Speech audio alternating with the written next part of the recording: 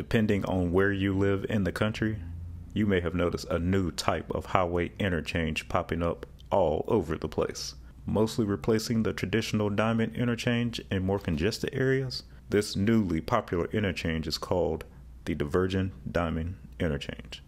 I've been seeing them pop up all over North Carolina and Georgia, and on this video, I want to talk about what that design is, why it's so popular, and also what are some of the downsides to it.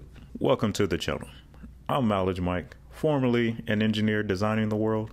Now I travel it, giving you a first-person view of various cities and infrastructure, as well as commentary videos like this one on all things transportation and infrastructure related. Hit that like button since I got you to click the video, and subscribe if you enjoy this type of content and would like to see more. Now back to those diverging diamonds. First, what is an interchange? When it comes to roads and transportation, an interchange is basically an advanced form of intersection. It's where two roads cross, but the main flow of traffic is grade separated and turning traffic utilizes access ramps to reach their desired direction. Most commonly, these can be found on the U.S. interstate highway system, as all intersections are required to be interchanges. Interchanges can also be found along non-interstate freeways and sometimes inside cities where they are used to prevent signalized crossings between major arterial roads. The most commonly used type of interchange is the diamond interchange. The diamond interchange separates the freeway from the minor road with a grade crossing either over or under the freeway.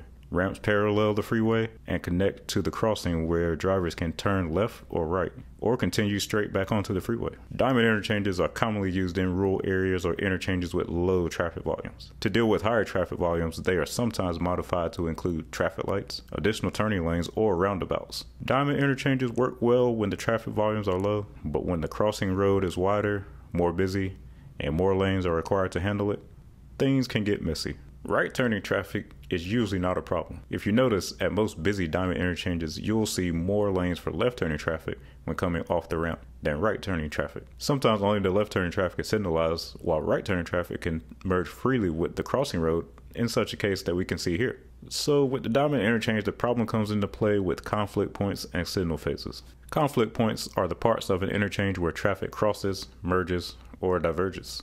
Conflict points are where traffic accidents are most likely to occur within an interchange. A conventional diamond interchange has up to 18 conflict points. In order for all traffic to get through the interchange, a minimum of 8 phases are required. The Diverging Diamond Interchange is a design which aims to solve these issues. First off, the Diverging Diamond significantly reduces the number of conflict points. The Florida DOT has an excellent illustration here where we can see the number of crossings reduced from 10 to 2. Theoretically, this will increase safety by limiting the chances for flows of traffic to cross one another. The crossroad requires less lanes, in turn, reducing the amount of space required for the interchange. Signal phases are reduced to only 2 short phases, which also reduces delay significantly. The existing underpass or overpass gains increased capacity by removing the need for turn lanes. And finally, the one that matters perhaps the most, the cost. Diverging diamonds cost significantly less than normal interchanges. Now, with all that goodness and praise for this design, you're probably wondering what is the downside for these intersections.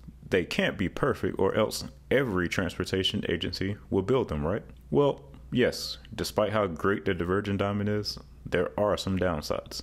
The biggest drawback to the Diverging Diamond is the drivers. In America, we drive on the right side of the road. This is ingrained into the culture and is so second nature that most drivers do it without even thinking about it. The Diverging Diamond temporarily puts traffic on the opposite side of the road. This can lead to confusion to drivers unfamiliar with the design and cause some odd and awkward attempted maneuvers from some drivers. Another downside is when it comes to pedestrians. At least 4 crosswalks are required for a pedestrian to clear the interchange, compared to only 2 crosswalks to clear a conventional diamond.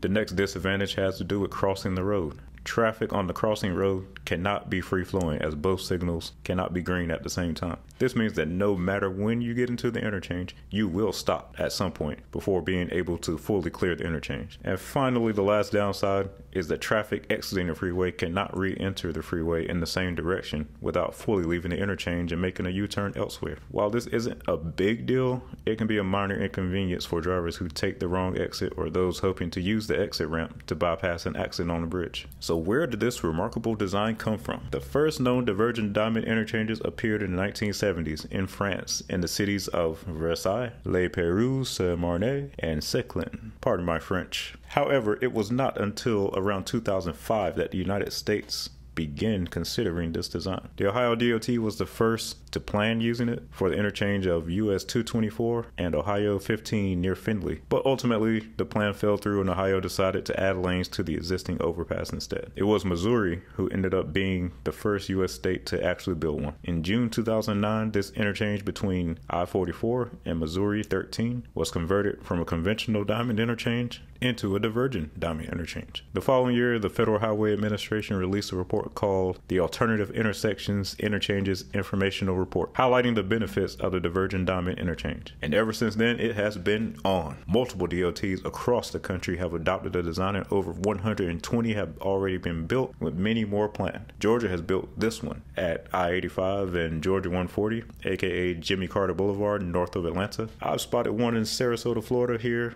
at I-75 and University Parkway. Caltrans built its first one in 2020 at the interchange of California 120 and Union Road in Manteca, California. And in 2019, the Virginia DOT converted the interchange of Courthouse Road and I-95 near Stafford into a divergent diamond. The United States is on a building frenzy of these things, and as of November 2020, there are 135 divergent diamonds in the world, and 123 of them are in the United States, with another 29 under construction. It has certainly become the new wave. Alright guys, that's the whole rundown on this newly popular divergent diamond interchange.